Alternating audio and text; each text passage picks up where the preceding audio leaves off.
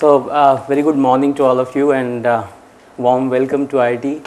As you know, we are going to talk about distillation, advances in distillation. We are going to touch upon many aspects of distillation systems. Mainly, of course, the first lecture will be on introduction of distillation. Then we have something on vapor liquid equilibrium, which is a very important aspect of any distillation design or simulation, or if you really want to practice it in reality. Okay, the first lecture, which is on introduction to distillation. Of course, this lecture, most of the things you know, okay, but I thought, okay, let's start with this lecture so it forms a good platform for further discussions during our entire program.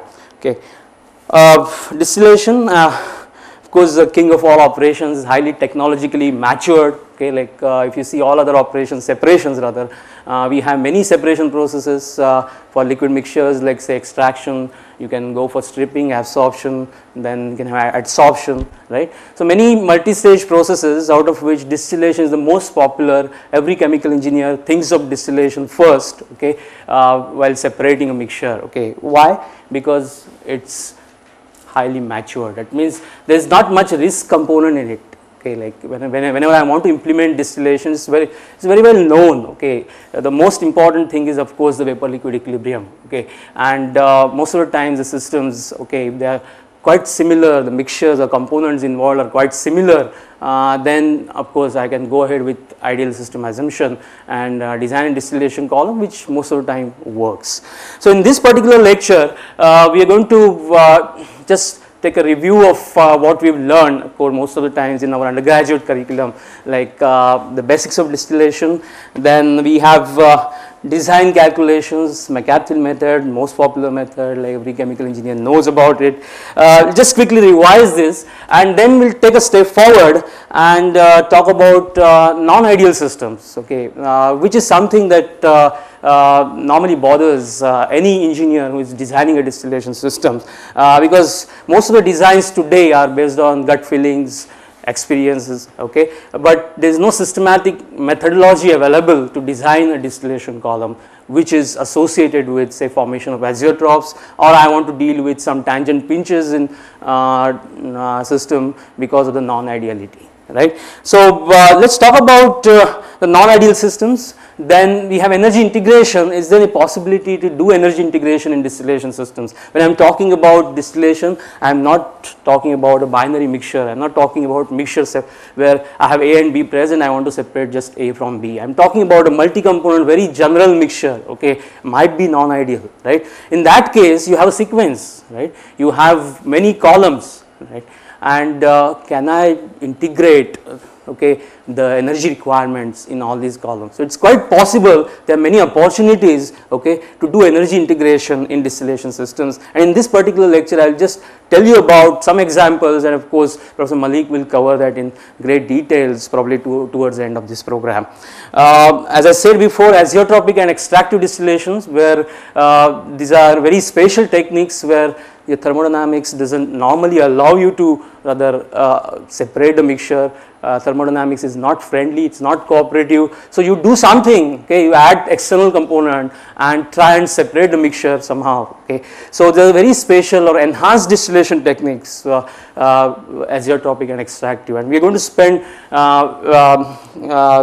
much more time on these techniques compared to ideal distillation. And lastly, of course, reactive distillation, which is very popular these days. It is not just enhanced distillation like azeotropic and extractive, but it is a process, I would say, like it is a multifunctional reactor. It has a capability to combine reaction and distillation in a single unit to give the enhancement in overall performance. So reactive distillation, it's a very special technique and it's a field on its own, and we have dedicated almost one day for reactive distillation, and we have been doing research in reactive distillation in IIT Bombay for about last 6-7 years, and we have many experimental facilities available. We have done some process development work on some related systems, okay. So this is about the content of this particular talk. So in the introduction, as you know, you have a mixture of A plus B, right. You have a mixture of A plus B, and A is the most volatile, or A is more volatile than B, and I want to separate it. Okay, distillation exploits the difference in volatility. You see the question in bracket, can we say the boiling points? Is the volatility same as boiling point, right? The answer is no. Why? Because sometimes it's quite possible that two components with two different boiling points, okay, forming azeotrope, making one of them more volatile or less volatile, right. So, formation of azeotrope in non-ideal systems, okay, you can't really say that the volatility, okay, is related to boiling point, okay. I can't say the component 1 is more volatile means, okay, its boiling point is less, yeah, fine. In pure form, yes, but in the mixture it may behave differently because of non-ideal interactions, quite possible, right. So, that is why we should be very careful dealing with non-ideal systems. That is why I have made this question here. In ideal systems, fine, component with less boiling point is more volatile, okay. So, we have mixture, I am boiling it, okay, taking vapors out, mixture will be enriched in A if A is more volatile, okay, typically for ideal systems is always true.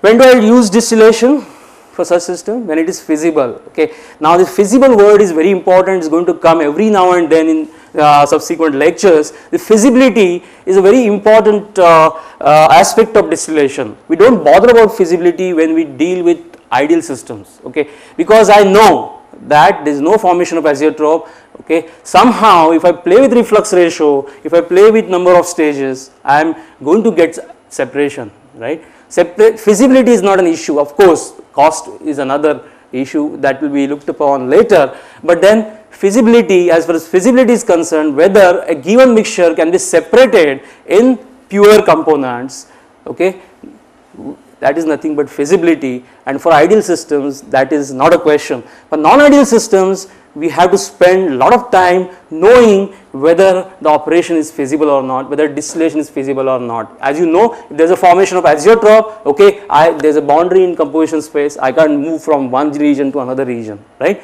So, feasibility is an issue, and looking at distillation, its popularity, its maturity, okay, even if it is an expensive technique sometimes compared to other separation processes, people go for it just because there is less risk associated with it. Many people know how to operate a distillation column, many people know how to design a distillation column, right. That is why I have said whenever it is feasible, go for it, okay, but of course it is a very ambitious statement. Sometimes some other operations, some other separations might be economically better compared to distillation, right. Now, you have one operation where you are boiling mixture, I am just taking the vapors out, condense them, okay, and then again evaporating or boiling. I do it in a cascade form, okay, right. There are many stages now. What is happening? A is more volatile than B, right. When n tends to infinity, you may get pure A, right, because as you go on looking at the composition of these streams, right, you are going to see that the stream is enhanced or enriched in A, because A is more volatile. It is very simple, straightforward.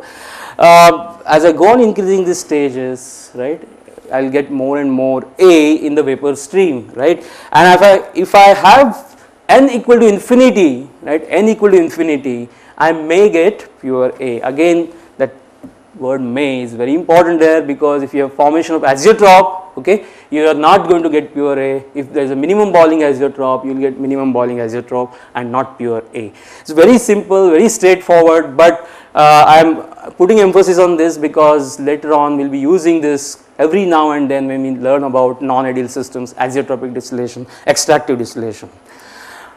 Go reverse, I am interested in pure B, right.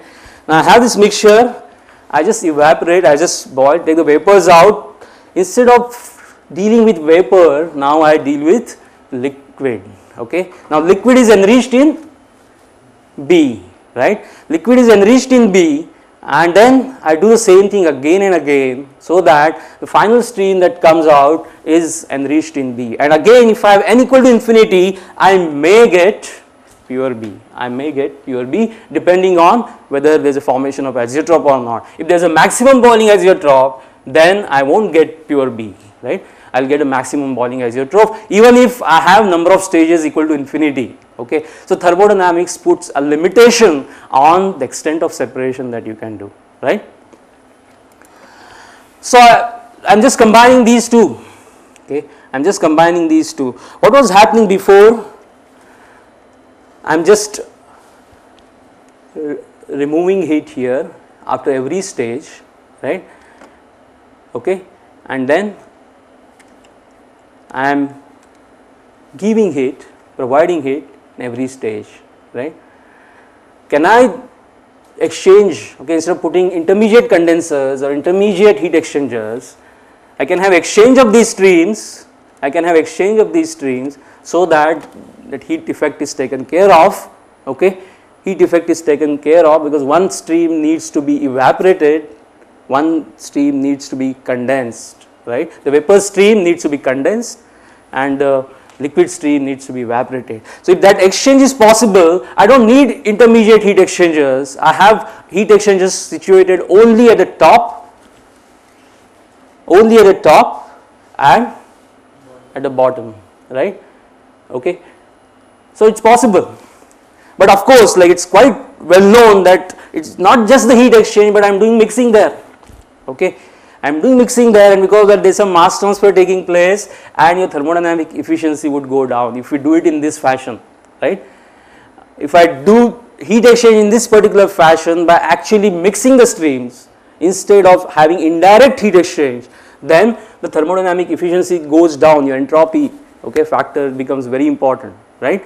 So, because of that thermodynamic efficiency goes down, but then instead of doing heat exchange at every stage, indirect heat exchange at every stage, it is always convenient to do it this way, okay. It is always good to do it this way because you can imagine, okay, having condensers or heat exchangers situated after every stage in the column, okay. It is very difficult to fabricate such a system, okay.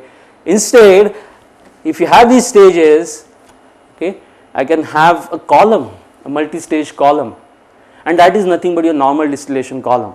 That is nothing but your normal distillation column in which you have stages, and these stages are nothing but these intermediate units, okay, and they can act as equilibrium stages or non-equilibrium stages depending on extent of mass transfer taking place on each and every stage, right. So, that is the principle behind a continuous multi-stage distillation column, okay.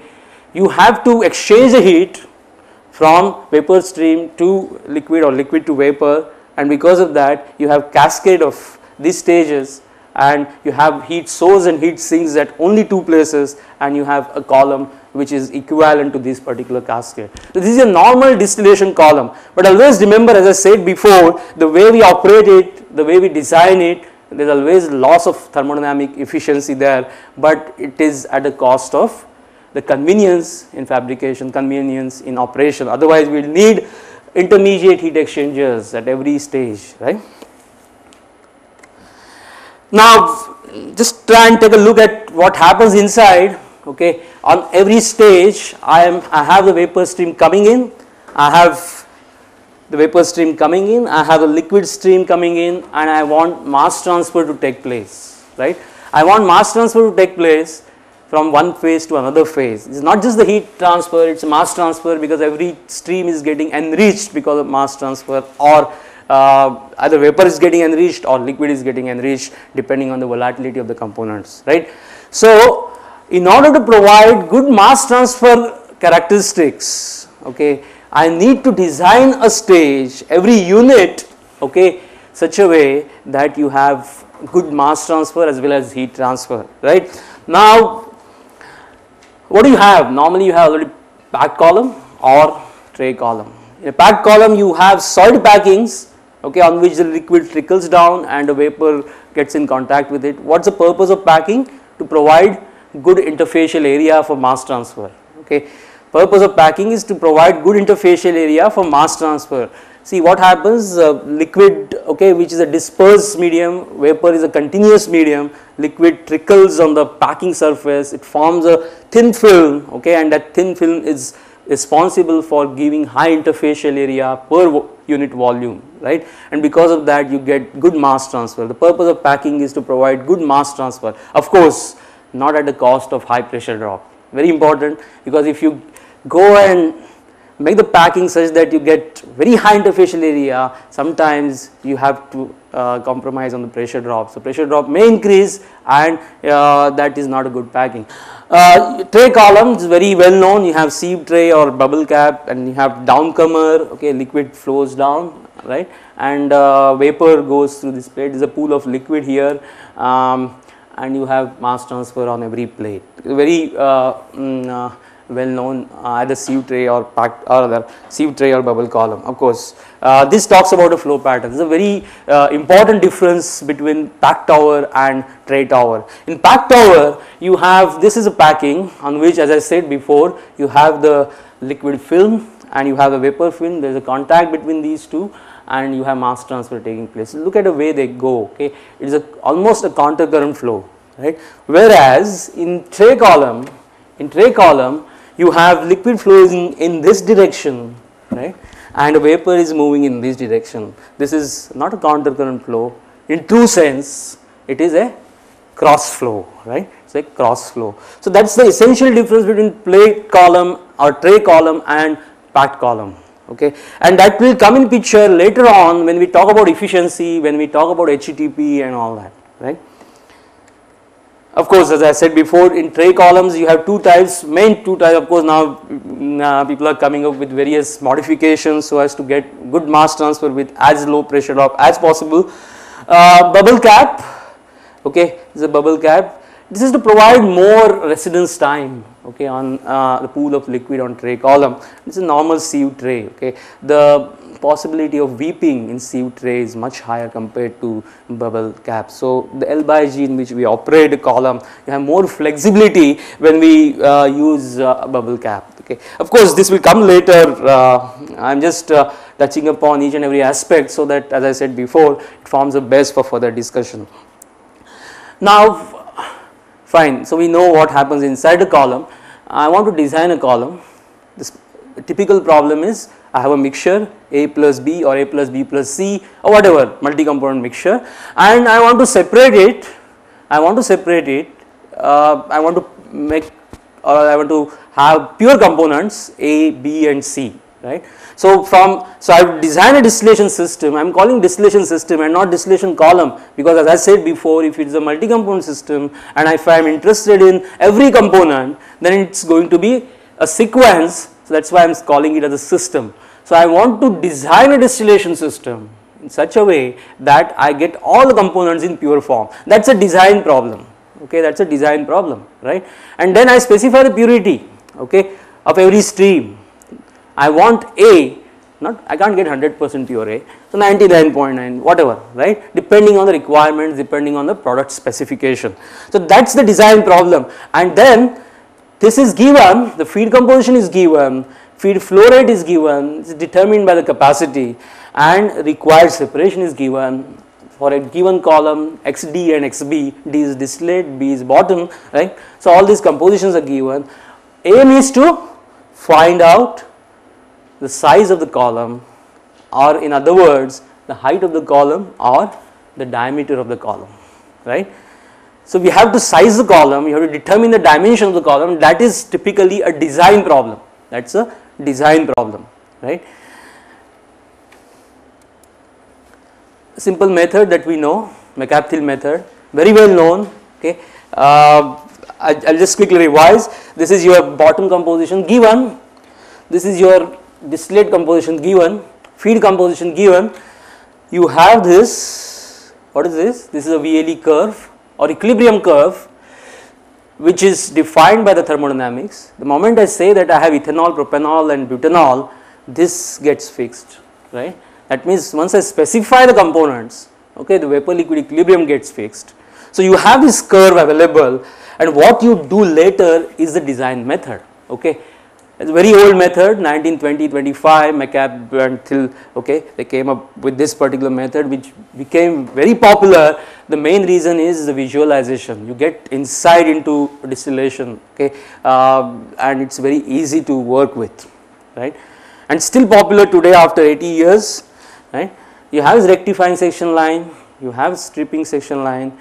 This is straight, means the feed comes at a bubble point, is liquid, right, and then you do this calculations, okay, number of stages, and these are number of equilibrium stages, right. These are number of equilibrium stages. What do you mean by equilibrium stage? Equilibrium stage is nothing but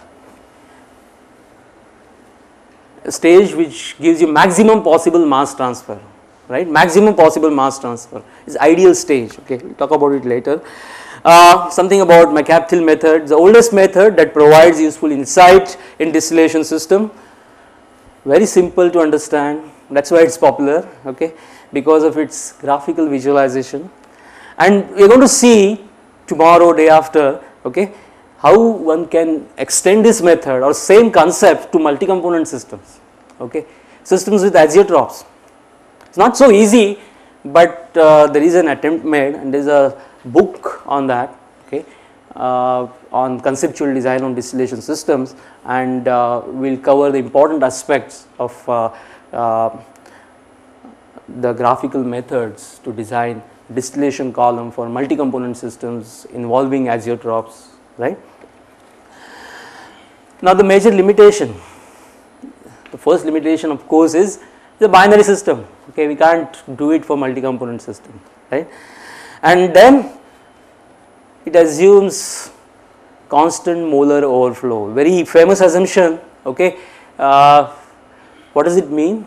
That means on a given stage you have vapor coming in, liquid going down, okay, vapor is getting condensed, liquid will get evaporated, right, because of the heat exchange, right. The extent of condensation is same as extent of evaporation, right. That is why there is no change in flow rate. So constant molar overflow. Now extent of evaporation would be same as extent of condensation, okay. When is that true? It is true when the latent heat of vaporization of the mixture, okay, is same as latent heat for condensation, okay, of the mixture.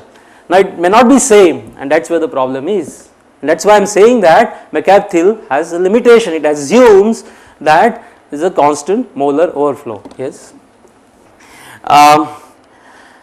See, how do you get rid of this problem? Okay. How do you get rid of this problem? If we want to take into consideration, okay, the change in flow rate, you have to consider the energy balance, okay.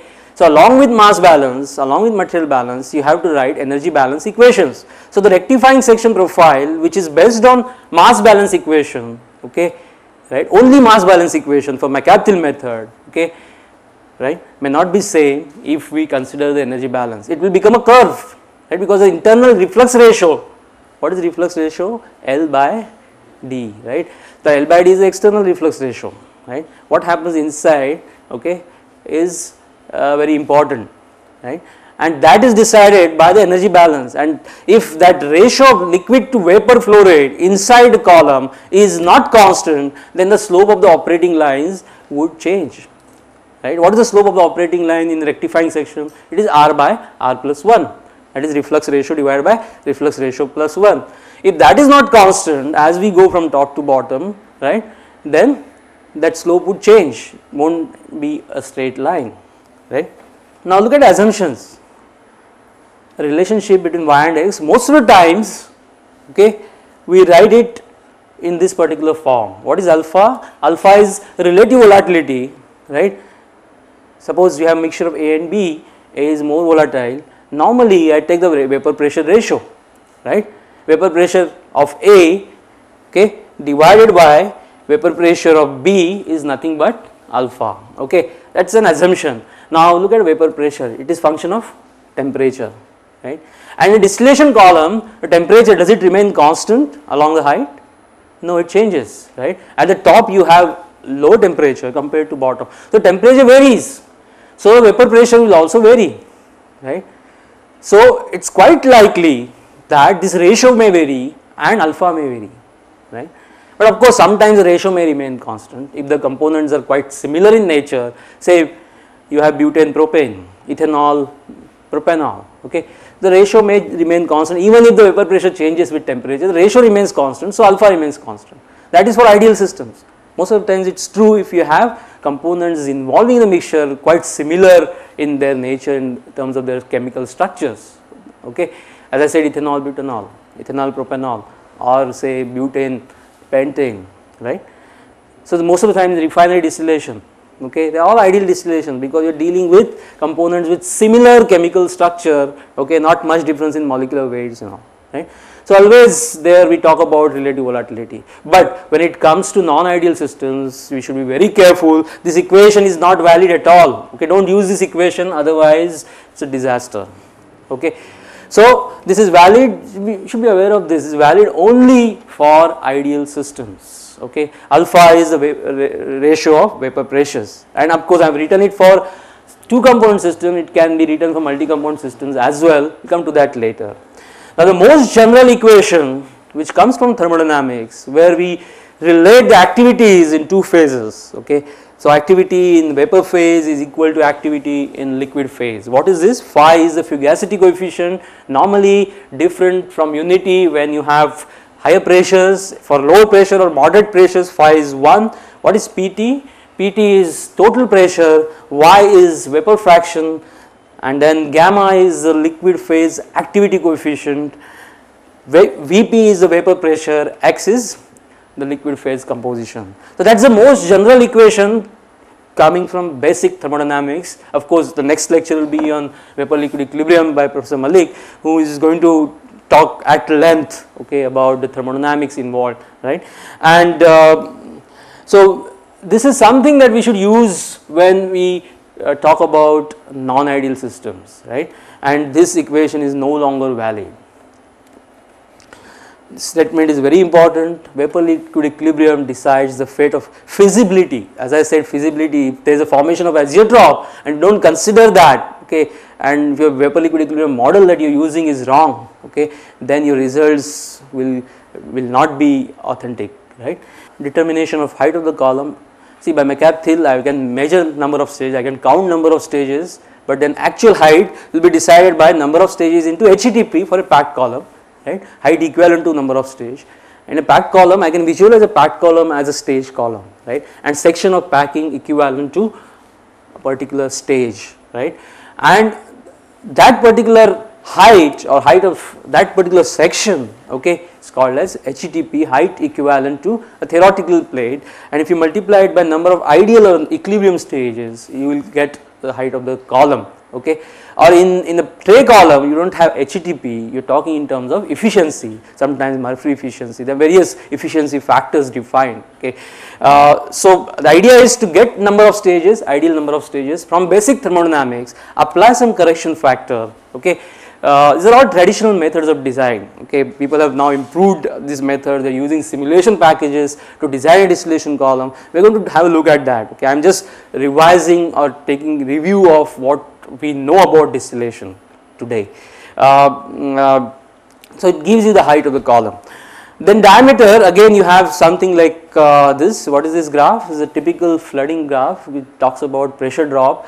Now, you have G, which is a vapor mass velocity, and L, which is liquid mass velocity in the column, right. This ratio L by G does not depend on the column cross section, whereas G depends on the column cross section. When I say mass velocity, it is mass divided by time and cross section, right, cross section. So, what are these plots? Now, this is a plot for flooding, okay. Now, normally I operate a column for 60% flooding, 80% flooding, okay, depending on the packing, whatever your vendor or supplier tells you, okay.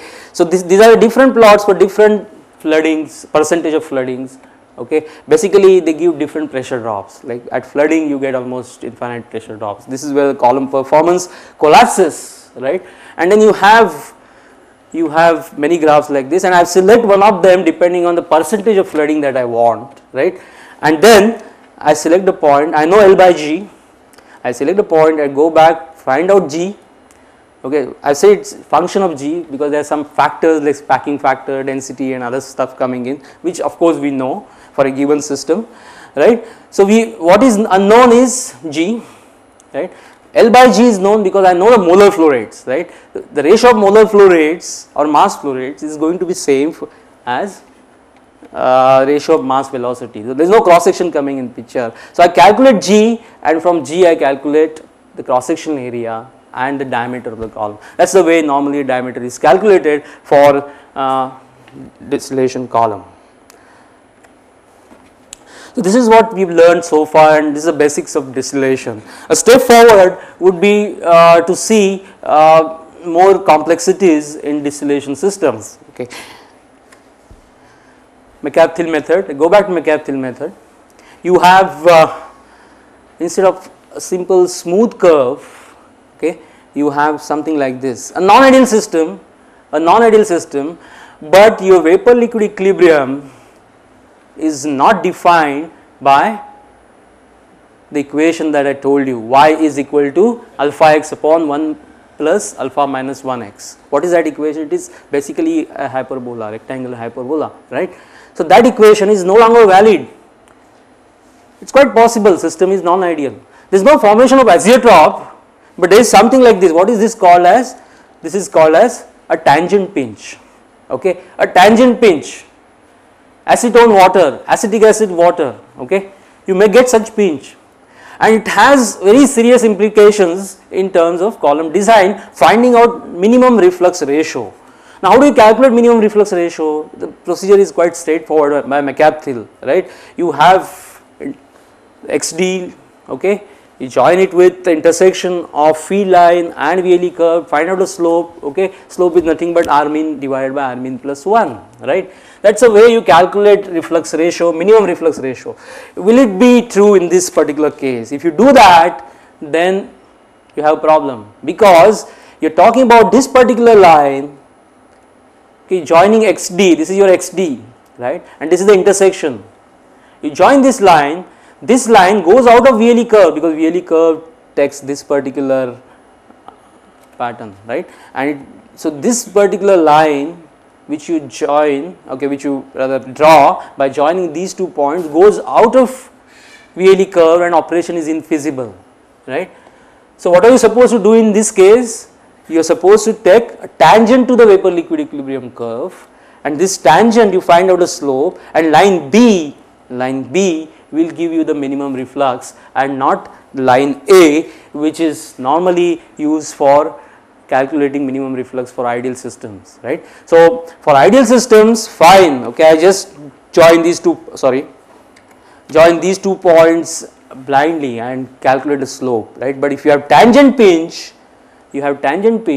and somehow if you are dealing with this particular region, its presence is highly relevant, okay, and you should not consider this line to calculate minimum reflux ratio, but this is the line which is very important. The line is nothing but a tangent to the vapor liquid equilibrium curve at this conflection where you have change in concavity, or rather there is a transition from concavity to convexity, right, of the vapor liquid equilibrium curve. Very important aspect. Your formation of azeotropes. Formation of azeotropes is again a vapor liquid equilibrium curve, so y versus x, right. You have formation of azeotrope. What does it mean? That means at a particular point in your composition space, y is equal to x, okay. It puts a limit on distillation. See, distillation is based on the difference in volatility when I vaporize a mixture, or when I vaporize a liquid mixture or condense a vapor mixture, then there should be change in composition. If there is no change in composition, distillation can't be used, right. So, in this case, because of formation of azeotrope, okay, you have two distillation regions, okay. You have one region here and another region here. What is this? There are two types of azeotropes. Which are these azeotropes?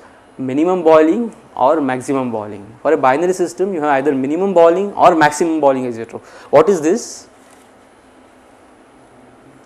This is a minimum boiling azeotrope. So, you have somewhere the intersection of diagonal with the vapor liquid equilibrium curve, and you have formation of azeotrope, and because of which you have the entire region getting divided into two sub regions.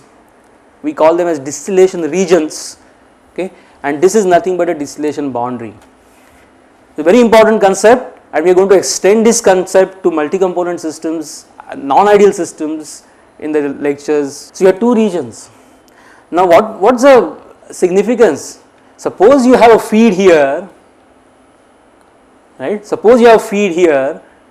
Now, if somebody tells me that I give you feed at this particular composition, right, and you get me XD correspond to this composition.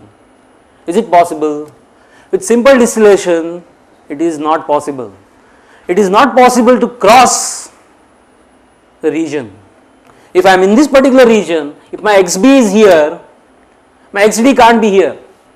My XD, that is my distillate composition, would be at the most up to the azeotropic point, right? Right? Okay? Yeah. So, you have to realize that there is a phase separation that is taking place. Shall I interrupt you? Not concentrate till the point where one phase is at the aqueous phase, rich in aqueous phase, and there would be an oil phase at top.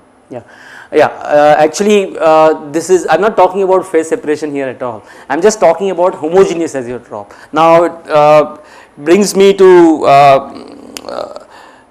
another classification of azeotropes. There are two types of azeotropes. As I said, minimum boiling, maximum boiling, but again we can classify the azeotrope in terms of whether there is a phase split or not. So, we have homogeneous azeotrope or heterogeneous azeotrope. Okay. In homogeneous azeotrope, when the vapors condense, okay, you have single liquid phase. In heterogeneous azeotropes, okay, if the vapors they condense, you have two liquid phases, right. Now, when I am saying X is equal to Y, in the first case it is quite obvious, the liquid composition is equal to vapor composition, right. In the second case, when the vapors they condense, you get two liquid phases, which X is equal to Y. It is the overall liquid phase composition that is equal to Y and not any individual phase, right. Anyway, we will talk about it later. Here I am just telling you about a general azeotrope and there is no phase separation, okay, probably the homogeneous azeotrope, okay. Heterogeneous azeotrope also can be exploited very well, okay, in heterogeneous azeotropic distillation systems. We will see that later. Okay. So, when you are here, your XF is here, your XB is here, you can't have XD in this particular zone unless you do some modification in the system. You can't use simple distillation to cross the region. So, there are regions formed as a boundary in composition space, always remember that, right. I was talking about the volatility change. Now, look at this particular plot. You have, suppose I say it is a mixture of A and B, A is more volatile and I am plotting it for A. Normally mecaphyll is plotted for a most volatile component, right, the most volatile component. So, this is YA, this is XA. So, in this region, look at this, in this region A is more volatile than B, right, because the vapor composition is higher than the liquid composition. What happens in this region? Yeah, B is more volatile than B, A rather, right. So, if we just go by boiling points, you will always say that A is more volatile, but when you actually draw this diagram, there is a formation of azeotrope in a particular region, okay, the volatility reversal takes place, right, okay. And this point is very important, talk about it later, alright. So, presence of azeotrope we have seen. Now, energy balance, mecaphyll energy balance is not considered, but we need to consider it if you really want to approach towards reality, right. It will take care of the change in internal flow rates, okay. The internal reflux ratio will no longer be constant along the column height and operating lines will not be straight as I told you before, okay. So, energy balance is required to be considered, okay, because your reflux ratio would change and it has a direct implication on feasibility, because reflux ratio, as you know, is a minimum limit on reflux ratio, okay. If it goes below that inside a column also, the feasibility is lost, right. So, it is a very important aspect and it needs to be considered at some stage or other in your design methodology, okay. I am just making you aware of different aspects of distillation, and later on we are going to see how to take care of all these issues while designing a distillation system, okay, for a given mixture. Now multi-component systems, again mercaptan is good for binary systems. When you have components, number of components greater than 2, okay, you start facing problems. Can you use mercaptan method for ternary systems? Can you use mercaptan method for 5 component systems? Not possible, okay. So of course we do some assumptions, like you work with pseudo components, okay. I say like I group some components, higher boiling components in one category and lower boiling components one, and then I somehow calculate some apparent relative volatility and then work with mercaptan method, because I know how to work with mercaptan method, right. But then it's not always true, okay. You may land up in problems, okay, like while making these assumptions. Okay, it depends on your composition. Sometimes if you have azeotrope form, again things will be much different. Okay, so multi-component systems again need attention. Now, what do we know about multi-component systems? You might have heard about Fensky equation for minimum number of stages, right? This is for design of multi-component systems. Underwood equation for calculation of reflux ratio. I'll show you those equations later. But these two again make assumption that the system is ideal, okay. System is ideal. You will see those equations, these are the equations, right. This is your Fensky equation. It is all derived. I am not going to do the derivation. You can any standard textbook on mass transfer operations will talk about it. You have this top composition, bottom composition, relative volatility. The moment you have relative volatility, that means you are assuming the system to be ideal, no formation of azeotropes. Whenever I use alpha, okay, always remember, okay, I am ignoring the presence of azeotrope, if any, in the system, right. This is your Underwood's equation, needs some rigorous calculations, this theta, okay, which is to be calculated by solving non-linear algebraic equations. But of course, since multi-component system is there, you have many components, dimensionality of the system is high. So you have to deal with this problem, solving non-linear algebraic equations, and then you get minimum reflux ratio. So these methods or these techniques, or other, I would say, equations are available, okay, to calculate the minimum reflux ratio, right. But again, I am going to tell you the limitation about it, and the main limitation is of course the relative volatility, okay, concept, because I am not considering the non-ideal system here, okay, right. If there is a formation of azeotrope, this is not useful at all, right. And there are some correlations also. I have written them for your reference here, Gilliland correlation, and then you have Kirkbride equation. This talks about the minimum reflux ratio, relationship between minimum reflux ratio and minimum number of stages. Kirkbride equation talks about number of stages in rectifying section, number of stages in stripping section. Of course, they are empirical equations, and most of the times for ideal systems they hold good, okay. But when it comes to non-ideal systems, okay, we can't make use of these equations at all, okay, even for multi-component systems, right. So again, that's a problem. I have talked about this before, assumption of equilibrium stage. See the serious implications of this. You have a stage in the column, vapor coming in, liquid coming in, they get in contact with each other, okay, there is a mass transfer, heat transfer taking place, and you have these two streams going out, which I call as overflow rather from the column. That should be n minus 1, I think. Why n minus 1? Sorry, this one. It all depends on how you count n. Okay, if you count it from top to bottom. Okay, so when I count condenser as 1, and then when I go down, okay, I have 1, 2, 3, 4, 5, right. So the n for condenser would be 1, n for the stage at the top would be 2, and so on, right. So this stream would have n which is less than the actual stream, and the convention is like this: the streams leaving a particular stage, nth stage, okay, right, the streams leaving that stage will have a suffix n, right. So whatever coming from the bottom, right, is from the stage which has n plus 1 suffix, and from the top n minus 1. We may change it later on, as and when we talk about it, I will say more on this. But then at this moment, the point is that these two streams are getting in contact with each other, okay, and there is a mass transfer and heat transfer taking place. And when I say it is an equilibrium stage, that means these two streams, very important, these two streams leaving that particular stage, they are in phase equilibrium, right, they are in vapor liquid equilibrium. They satisfy the relationship which is given by vapor liquid equilibrium basic thermodynamics. Very important, okay, because sometimes and most of the times rather in reality a stage or a tray, say tray in a stage column or plate column, right, you do not see equilibrium. Okay. When I say you have equilibrium, that means I am providing sufficient residence time on a given stage, okay. I am providing sufficient hold up on a given stage, so that two streams get in contact with each other and you have maximum possible mass transfer.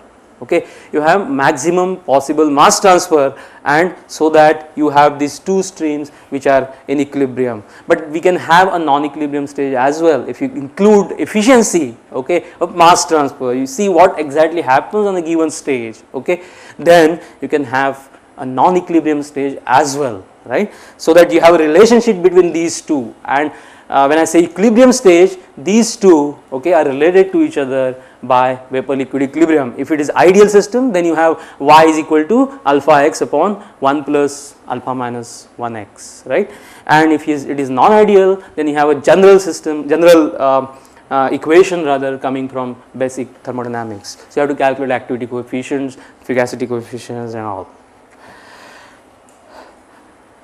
So we are going to have many lectures on simulation. So I thought, okay, let us have some introduction to simulation. These days we are talking a lot about simulation. There are many commercial simulators like say Aspen, Pro2, HYSYS, ChemCAD available in market. What do they do actually? Like how is this particular field of simulation different from what we have learned in our undergraduate curriculum on distillation or rather the conventional McCabe method of design and all. So let us try and understand one thing, that there is a basic difference between these two problems, design and simulation. Okay, design means, as I said earlier, like your XD is defined, XB is defined, XF is defined, and you are supposed to give dimensions to the column or calculate number of stages and diameter of a column. That is a design problem. Simulation is exactly opposite. Okay, that means the column is in front of you, feed is given to you, you give feed to a column and then try and see, okay, how a column behaves, right. How the things change with respect to time, what happens at steady state, how the compositions change with respect to height, what is XD, what is XB. We have no control over XB and XD. Okay, of course you can change reflux ratio and operating parameters, but once you set those parameters, like what XD and XB is defined or rather gets fixed automatically, right, and simulation gives you the answer for that, right. The simulation is like a virtual experiment. Okay, you have the column in front of you, you are giving a feed and you are seeing the performance or response of the column to that particular feed. If you are seeing the changes with respect to time, it is dynamic simulation, and if you are going to look at what happens at infinite time at steady state in a continuous process, it is steady state simulation, right. So as I said before, you have feed composition given, column height given, and the result of simulation is look at a column performance, especially the XD, the top composition and the bottom compositions. Along with this you get so much information like how what is the column composition profile, temperature profile, pressure drop if you want, right. How to solve a simulation problem, why simulations were not so popular in earlier days. Okay, like when we learned chemical engineering, when our generation learned chemical engineering, we did not learn simulation, right. But today most of the colleges, like they have simulation in their curriculum. Okay, the undergraduate or even postgraduate students, they learn simulation. The main reason for this is the simulation needs rigorous calculations. Okay, how do we solve simulation problem? We have to write equations for every stage. Now these equations are not different. Okay, whatever equations we are using for design problem, they are same as what we are going to use for simulation. But the problem is such that, okay, you have to solve all these equations simultaneously. For a given column, okay, since you do not know XD and XB, okay, you have to write equations for every stage and solve these equations simultaneously, right.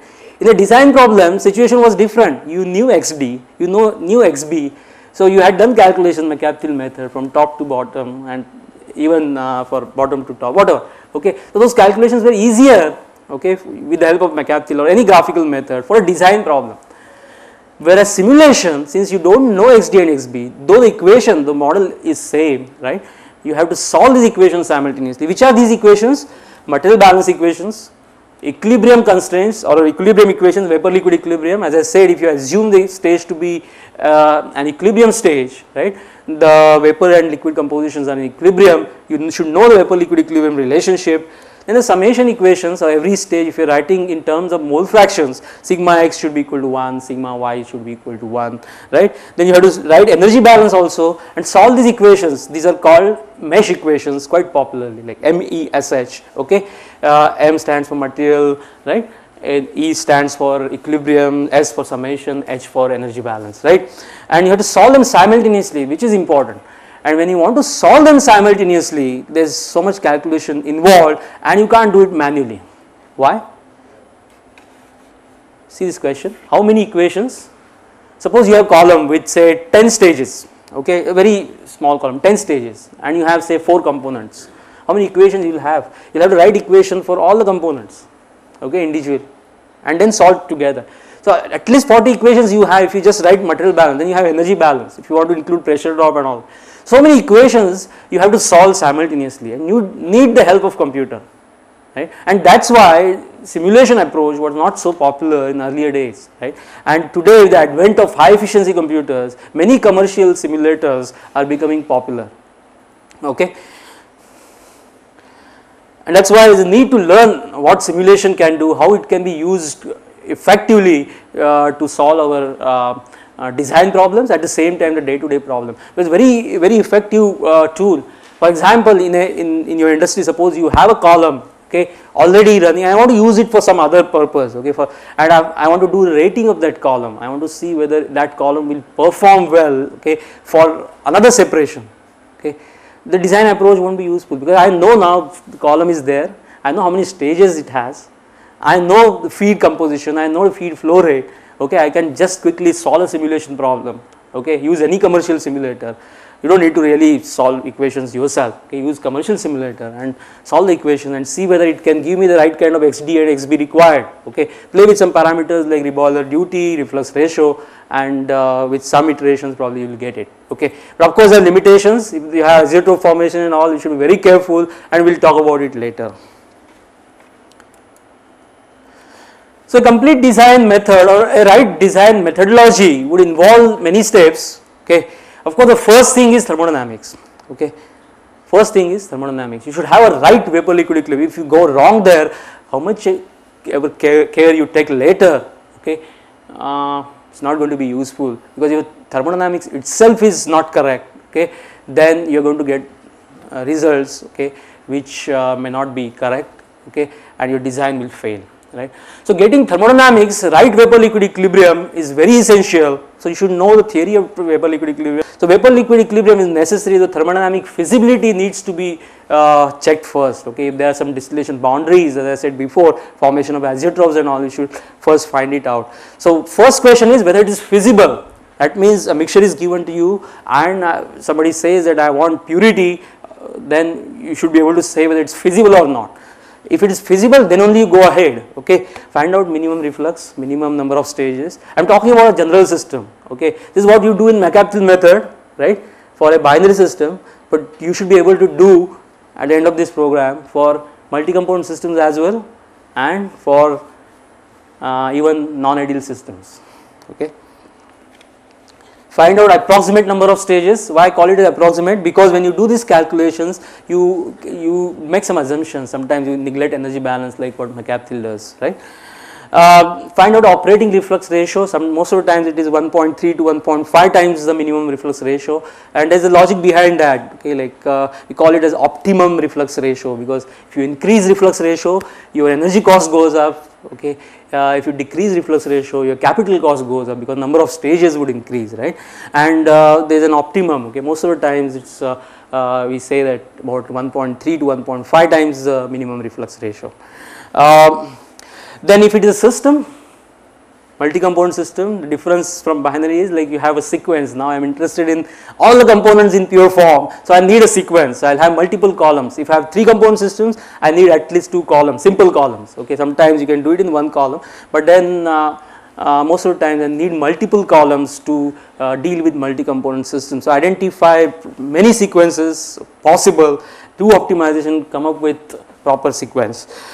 And once you have the design ready, feasibility ready, and then you can do rigorous simulations, because most of the things most of the steps I have used, okay, I have neglected say energy balance, I have made some assumptions which I can take care of in column simulation, which is rigorous. Here I am going to take help of computer, okay, so I can afford to have many equations here, so you can solve them and get a real picture what happens, okay. And of course you can adjust the parameters. There are systematic methods to do that, called optimization, okay. Adjust number of stages, reflux ratio, so that you get the best possible design or economically best possible design. And after this, of course, you may have control strategies. Sometimes now people are talking about involving or including control strategies at design stage itself, right. So, this is a complete design method, there are many steps involved, and we are going to touch upon all these aspects as and when we go ahead in this particular course. Talk about energy integration, as I said before. Now we talk about sequencing, multi-component system. You have many distillation columns. There is a quite there's an opportunity rather to do energy integrations. I am just going to give you some examples, talk about it in detail in lectures to come later. So the objective of course is to minimize the energy consumption, and see in distillation column, it's a very popular question. In fact, we ask this to our students who come for interviews and all, for MTech and all. We have a distillation column, you have condenser and reboiler. In condenser you remove heat, in reboiler you give heat, okay. So is it possible to combine these two, because you are removing heat at the condenser and you are providing heat in the reboiler. If I combine these two, then it's good, no, it's good energy integration. I don't need energy for distillation, right. Why can't I do that? Answer is quite straightforward, okay, but then that forms a basis, okay, for energy integration in distillation systems, okay. Why can't I combine condenser and reboiler? Because condenser I am removing heat, reboiler I am providing heat. So it's a very straightforward answer. The reboiler has higher temperature. If I want heat at higher temperature, because condenser removes the heat at lower temperature, right. So lower temperature heat is available at low temperature, whereas in reboiler I need heat at high temperature. So this integration is not possible at all, because heat is available at low temperature, I need heat at high temperature. There should be driving force for heat transfer, right, and that is not possible in same distillation column. So you have to look for some other distillation column in your process, okay, to do energy integration. That is very important. You can play with operating pressure, because it is very well known that if you increase operating pressure in distillation column, the overall temperature will go up, right. So if I want proper heat transfer to take place, proper delta T or heat temperature driving force, then I can play with pressure of some distillation column in my process. I can increase the pressure there, temperature there, and can get a required temperature driving force. Of course, you have to see by increasing pressure, thickness would go up and all these problems would come in picture, but then possibilities exist. So this is one example. Of course, we'll talk about it in detail later, but then you have mixture AB. I just want to separate it. Instead of doing it in a simple column, ideal system, you have two distillation columns. One is operated at high pressure and one is operated at low pressure. Okay, so column 1 is at high pressure, so the condenser temperature would go up, and it is able to give heat to the reboiler of column 2, okay, which is operated at low pressure and low temperature. Okay, so I can make use of this particular arrangement, okay, by instead of doing it in single column. If I want to do energy integration, this is one possibility. Of course, whether it is economically feasible or not is a different question, but possibility is there. As thermal coupling, you have mixture of ABC. Now I separate AB from the top, BC from the bottom. I have two columns, okay. Now look at this, you have a reboiler here, you have a condenser here, okay. I can and I am removing B from here, I am removing B from here. Why can't I have this particular arrangement, okay. Instead of using two columns here, I just combine them, okay, because the temperatures of this point, okay, they match, right. So I have this column, so I am just having a coupled column, okay. They call it thermally coupled column, okay, so, right.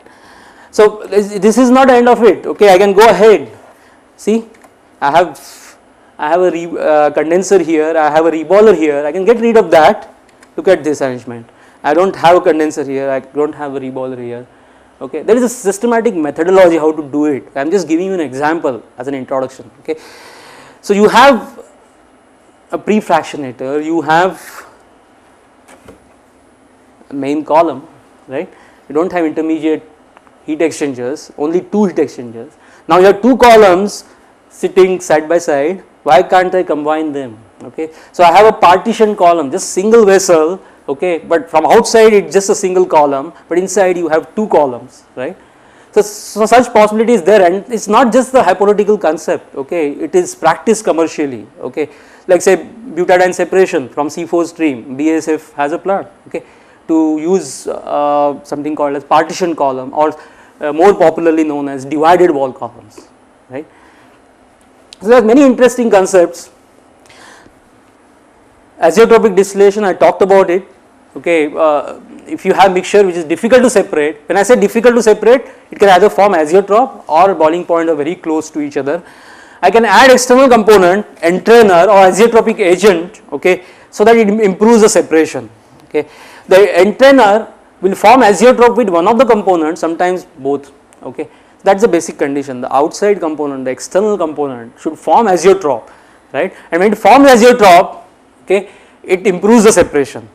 Azeotrope can be homogeneous or heterogeneous, but then mostly will prefer heterogeneous azeotrope. Why? Because of further separation of azeotrope is easy, because azeotrope, if it forms azeotrope, makes the separation easy, but later on I need to separate that azeotrope or break that azeotrope which is formed just for separation, right? So if it is heterogeneous, it helps us. We are going to see that in detail later, right? An example of course is separation of ethanol from water with benzene. Okay, ethylene glycol is extractive distillation, whereas benzene is azeotropic distillation. Okay, and what is extractive distillation? Extractive distillation, again external component is added. It does not form azeotrope. It is most of the times high boiling. Okay, least volatile in the system, and it improves the VLE, or VLE is changed in such a way that separation is facilitated. Okay, so example again acetone methanol with water as entrainer. Okay, there are many examples. Extractive distillation, again butadiene example I told you, where they use special solvent like NMP and all to separate it from C4. Right? Reactive distillation, as I said, it is not just the extension of azeotropic or extractive distillation. What we are doing is, here we are combining reaction with separation, and it is not just a separator or not just a distillation column, it is a reactor as well.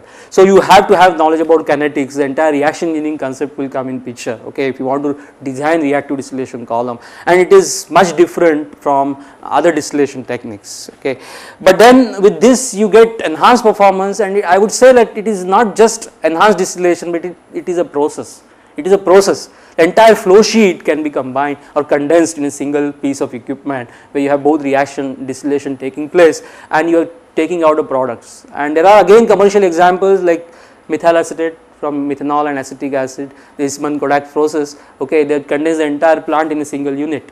Okay, they had in the plant they have just one column. Okay, so methanol and acetic acid going in, and you getting methyl acetate from the top and water from the bottom. Okay, so you can imagine, like otherwise a conventional process would have a reactor followed by about 8 to 9 distillation column, because the separation is not so easy. You have formation of azeotropes and all. Okay, methanol forming azeotrope with methyl acetate, and methyl acetate forming azeotrope with water. So it's a very complex system otherwise, but they have combined distillation column with reaction, and it acts like a magic box where you are giving reactant and coming out with products, pure products, right? So that is the potential of reactive distillation. I will just go through this concept. You have a reaction, just a concept, right? A plus B giving C plus D. You know the Lee-Chatterley's principle is a reversible reaction, right? If I remove one of the products, then reaction will shift in forward direction. This is a law of mass action, right? This is all well known. You have a CSTR. Okay, the volatilities are right. I just operate the CSTR in boiling condition. Okay, the heat is provided. I take one stream out. So normal CSTR is you have reactant going in, product coming out. Right. Now this CSTR is a very special CSTR where you have two product streams, one is vapor and another is liquid, right, and these two are in phase equilibrium. Okay. Now what happens if C is more volatile? Okay, C will come out, but then since you have only one stage here for distillation, A, B and D impurities would present in C, right, but relatively this CSTR with two outgoing streams will perform better than the normal CSTR, because you have simultaneous removal of one of the products. Can I improve the performance? Can I go one step ahead? Because C had ABD, right, ABD, I put a column there, right, I put a column there, I make sure that C is separated in pure form. So I avoid losses of ABD. Now when is this possible? Again, if there is no azeotrope form, right, C does not form azeotrope with any of the components, it can be separated in pure form, a relatively ideal system or non-azeotropic system where you are removing C in a pure form from the top of this particular column. So this is again one step ahead, I am avoiding the losses of A and B, I am getting C in pure form. But this is not the end of it. Look at this particular stream, okay, it has D, A and B, and suppose D is the least volatile component, okay. Can I add another column there, a stripper, okay, and I am removing D in pure form, recycling A and B back to the reactor. Now look at this is like a column. Now I have a reactor which receives reactants and gives out C and D in pure form. Can I combine these three?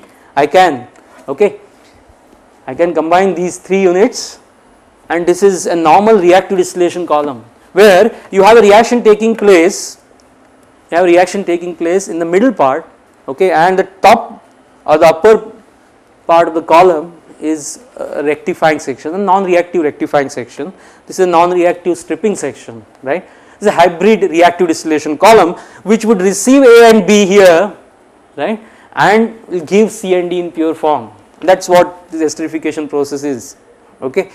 Now if you really want the same extent of reaction here, see what is the difference between these two? Here you have a stirrer, okay. Why do you need a stirrer?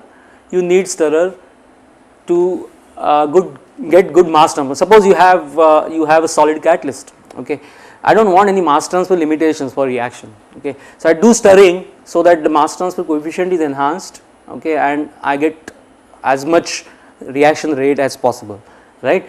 When I move to this, I do not have provision, okay, to do stirring, right.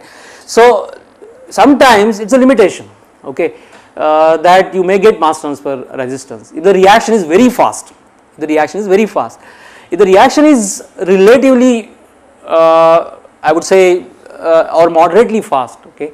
In that case I can provide sufficient residence time, sufficient hold up, sufficient catalyst loading such that, okay, I get the required extent of reaction, but that limitation is still there, okay. I can't get the kind of mass transfer coefficients or characteristics that I get here, okay. So that is the limitation of reactive distillation, but you can have better column internals, okay, to get as much mass transfer coefficient and interfacial area as possible, okay. Now in this case you can have a reactor, a very big reactor with huge amount of, or rather a huge hold up in that, whereas in this case since we are operating a distillation column in which most of the times the liquid is a dispersed phase and gas is the continuous phase, okay, if your reaction is homogeneous then the hold up is less and residence time is less. So that is again one more constraint, okay, that is again one more constraint. So now there are new concepts coming up, you can have a side reactor, okay, you can put some reactor